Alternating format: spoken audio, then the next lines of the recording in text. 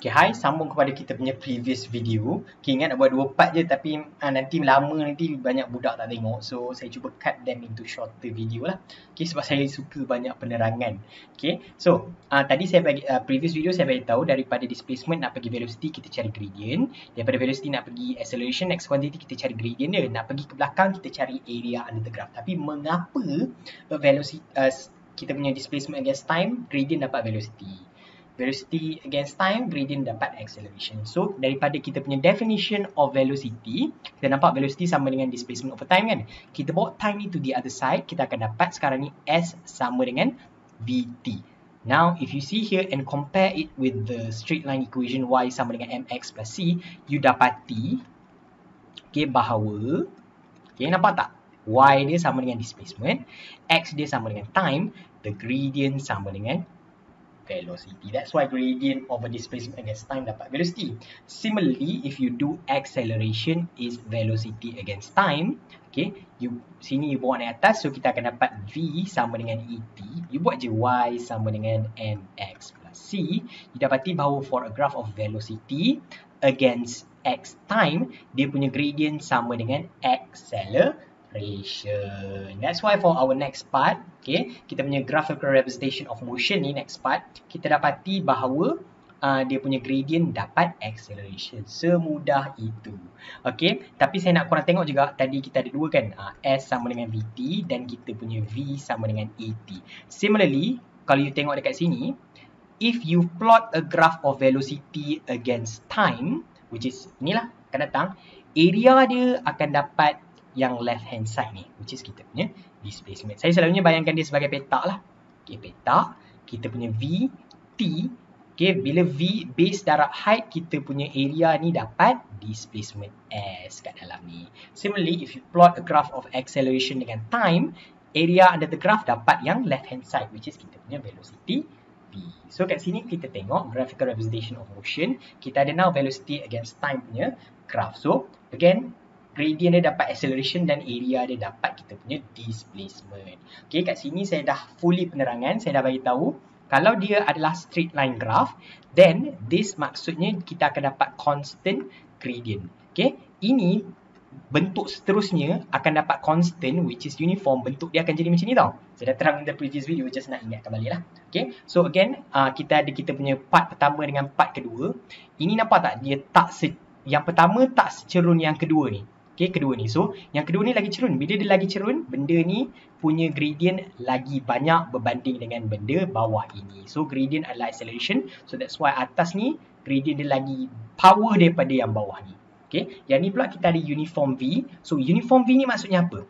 You nampak tak? Ini is a flat. Now, flat yang ini berbeza dengan displacement against time. This flat menunjukkan uniform velocity, which is velocity yang kekal sama. So, katakan sini velocity dia adalah 5 meters per second. Saat pula. Okay, 5 meters per second. So, maksud kat sini, objek tu still bergerak. Lain daripada kita punya displacement against time tu, kalau dia flat, displacement against time tu, dia tak bergerak. Di sini dia masih lagi bergerak, cuma dia punya acceleration saja sama dengan kosong. So, dia bergerak dengan velocity yang sama. Acceleration dia je kosong. Bila dia turun bawah, dia rapid deceleration sebab dia ni lagi cerun. Lagi cerun, lagi tinggi value dia. Yang flat dekat sini, kenapa dia stop sir? Kenapa beza dengan ni? Apa beza ni dengan ni? Okay, saya buat pemadam saya sekejap. Okay, sorry. So, bezanya antara yang atas ni dengan yang bawah ni adalah, if you see dekat kita punya sini, nampak tak? Dia kosong. Dia kosong. So, sekejap. Dia sini mula kosong lah kan? So, bila kosong, when you have velocity equals to 0, what does it mean? It does not move. Okay, another property of velocity against time yang beza dengan displacement against time adalah bila sekarang ni dekat atas, it moves in a forward direction because remember this is this velocity. So kalau dia graph to upwards, above, nampak tak dia above x-axis ni? Okay, ni above, okay, above. Bila dia above, dia adalah forward direction. Bila dia di bawah, kita panggil ni as below, so dia punya direction is negative. Okay, so bila dia turun bawah ni, still again it accelerates but in the opposite direction sebab dia dah opposite direction lah. Ini masih lagi moving with the uniform velocity of negative juga kat sini, dan kat sini sebab dia kurang cerun, it slows down or decelerate. And bila dia sampai kat sini, objek berhenti sebab velocity dia sama dengan kosong. kosong. So sini saya dah tulis dah sini.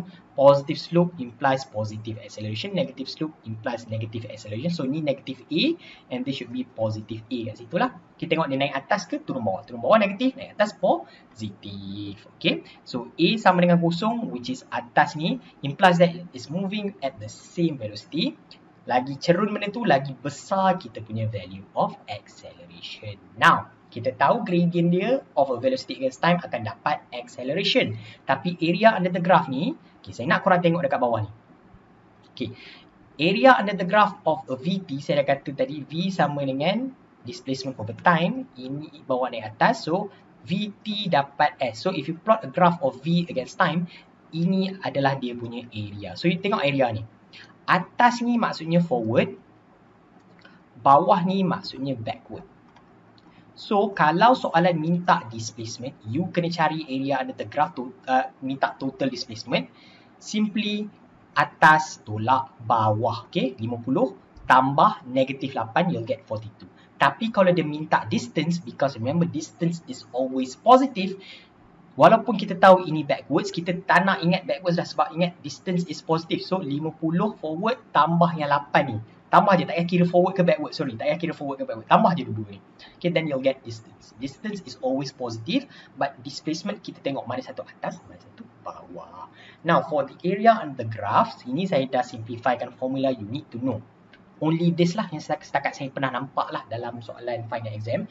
You ada dia punya square, dia punya rectangle, triangle and trapezium, and this is the formula lah. For square it's base times height, for rectangle also base times height, untuk triangle it's half times base times dia punya height, untuk trapezium simply 1/2 A plus B times the height. Okay, 4 ni je yang saya banyak nampak lah. Kita tak ada lagi contoh macam silinder ke apa-apa, tak pernah nampak lagi. Okay, so if you're okay on that, let's go to our final section, which is graph of acceleration. Now, if you tengok acceleration ni kan, it will always be flat. Tapi saya tak nak korang hafal sebab ada student saya tanya. So, saya buat graph of velocity against time. Tapi bentuk dia contoh macam ni. Cik. Adakah ini acceleration sir? Sebab sir kata acceleration is a flat punya graph. Okay, tak. You can also have a flat punya graph dalam velocity against time or dalam displacement against time. Cumanya, saya nak korang lihat kenapa dia flat. Sebab, kalau you tengok kat sini kan, ini maksudnya dia punya velocity against time punya graph kan akan berbentuk begini. Nampak tak? Dia macam bentuk ini dan ini dapat uniform, sama. So, bila dia sama, katakan M sama dengan 4, M sama dengan 4, M sama dengan 4, kita tahu gradient of a velocity against time will yield acceleration. So, that's why kat sini flat 4. Okay? Macam saya kata, straight will produce flat. Macam mana nak produce straight? You kena jumpa curve. Curve saya tak pernah nampak lagi lah soalan curve. Just soalan straight and flat. Okay, so acceleration will look flat because previous velocity against time will always look straight. Macam tu. So, ini ada beberapa things you need to know, which is positive acceleration sebab dia dekat above, atas. Nampak tak? Atas X ni. Dia ada line, ini kita punya X. Atas ni positif. Bawah ni negatif. So, see here positif, negatif, positif. Then ada zero acceleration. Zero acceleration ni A sama dengan kosong. Maksudnya kita punya velocity ni constant. So, jangan ingat bila acceleration kosong tak ada pergerakan. Masih ada pergerakan. Katakan kita bergerak 5 meter per second, 5 meter per second, 5 meter per second. Katakan ni 5 meter per second.